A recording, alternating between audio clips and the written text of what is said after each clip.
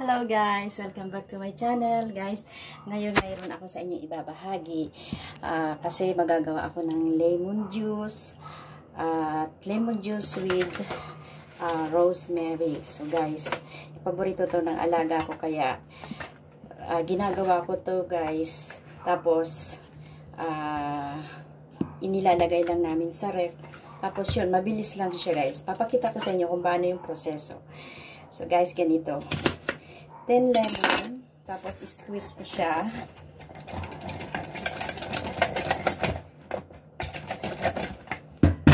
Bilisan ko lang guys ha. Kasi si Lola nasa labas guys. Mahuli yung nagbi-video. So, yung 10 pieces na lemon, squeeze mo siya, kunin mo yung katas.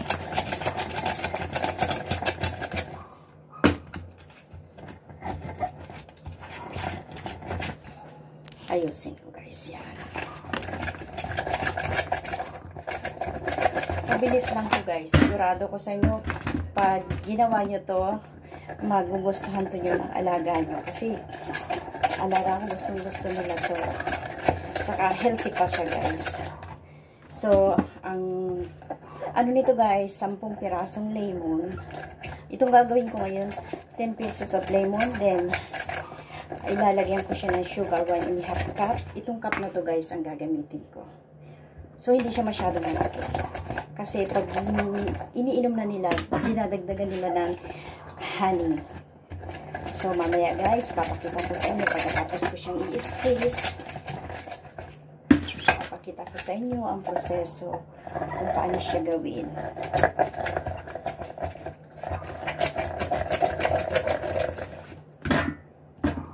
Bilis lang tayo tapos ang lemon.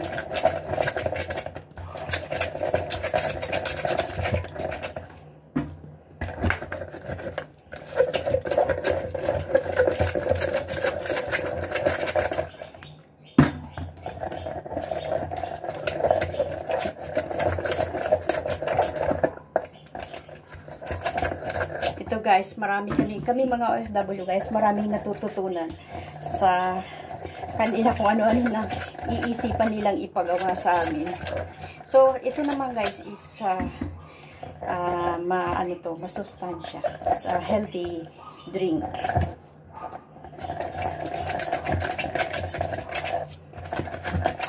So guys, pag nakatas siya, kunti lang to.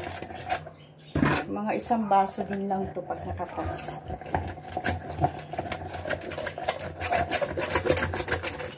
Ayan, malapit na. 2 na lang guys.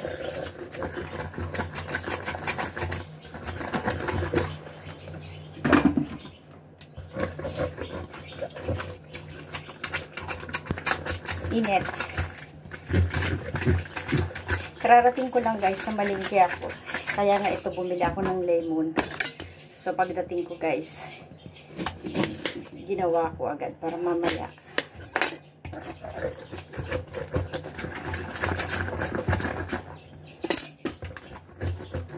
Ayan, malapit na. So, halos mapuno din yun.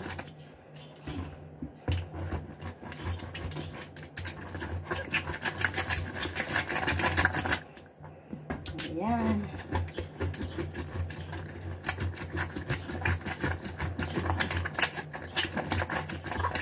So, ayan guys, tapos na yung 10 pirasong lemon. Ayan na guys ang kinalabasan niya. Ayan. Ayan na ang kinalabasan niya. Ayun na yung inano ko. Bilis lang guys, no? So ngayon, sasalain ko siya.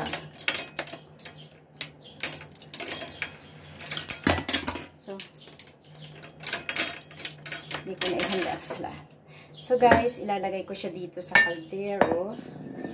And then, so guys, ang dami niya. Yung 10 pirasong lemon. So, sinala ko siya guys para wag sumama kasi may sumasamang maliliit na buto. So, pag nainitan siya guys, papait siya. Kaya, ayun, sinala ko. And then, ilalagay na natin yung asukal. 1 tasa lang nilagay ko na guys. Tapos dagdagan ko pa siya ng konti. para ayan, nilagyan ko siya pa ng konti. And then ito guys, rosemary. Higasan ko. And then lagay ko siya dyan. And then pakukuluan ko siya. So ayan na guys. Sinalang ko na siya guys. Kailangan guys siya pakuluin para matunaw yung ano, yung asukal at saka magkaroon ng lasa ng rosemary. Kaya guys, kailangan ihalo siya na ihalo. Ayan. Ang hirap guys pag bago pa lang nag-aaral mag-video. So ayan. Hinahalo ko siya ng hinahalo para matunaw yung asukal. And then, pag medyo kumulo na siya guys, papatayin ko na yung apoy niya. And then, palalamigin na siya. Pag lumamig na siya guys, isasalin ko na siya sa isang container. Then, pag kasalin ko sa isang container, pag talagang malamig na siya, ilalagay ko na siya sa ref. At yun, matagal na nila itong iinumin kasi kunti lang guys ilalagay sa baso. Tapos add water lang guys. And then add some honey. Kung gusto niyo ng honey. Kung hindi pa tama yung tamis. Kasi guys, para sa akin, kunti nito tapos dagdagan ko ng tubig. May lasa na kaagad. Maasim siya. Tapos, ang masarap siya kasi lumalasa yung lasa ng rosemary. So, ayan guys. Guys, pabisa na ako. Ayan. So, ayan. Malapit na. Tunaw na yung asukal. Tunaw na yung asukal guys. At kunti na lang aanhin ko na siya. Papatayin ko na siya pag kumulo siya ng konti. So, ayan guys, hindi yata nakikita. Hirap kasi guys nang walang nagbibideo. Mag-isa lang siya. Wah, ano nangyari? Ayan. So, ayan guys, kumukulo na siya. So, yun. Patayin ko na siya guys. And then, guys, ang pawis ko. Pagka ano niyan guys, hahayaan ko lang siya na lumamig. And then, isasalin ko siya dun sa isang garapon. Then, ilalagay ko siya sa rep. Pagkatapos. So, ganito guys yun. Sampulan ko lang kayo guys. Maglalagay ako ng konti sa baso. And then, ganun lang guys ang pag-inom nito. Kuha ako ng konti. Ito lang guys, konti. Oh. Ito guys. Ayan. Ilagay ko siya dyan. Mainit pa. Kahit na mainit pa. Ayan, nilagay ko siya dyan. Then, add water lang. Siya, add water lang.